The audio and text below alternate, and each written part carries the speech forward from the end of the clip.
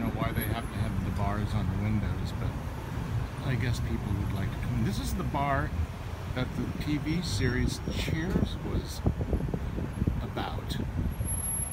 I mean, the guys that started the show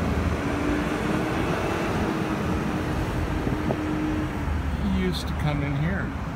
That was the front door before they remodeled. I'm bummed because that was so much fun to go through that door. It was harder than hell to open, but once you got in, it was raucous. Here's the new walkway, blah, blah, blah. More bars. The apartments next door. Shh, please be kind to our neighbors. Don't honk your horn. I don't think it's open yet. Let's see. Hours. Nope. It's still locked.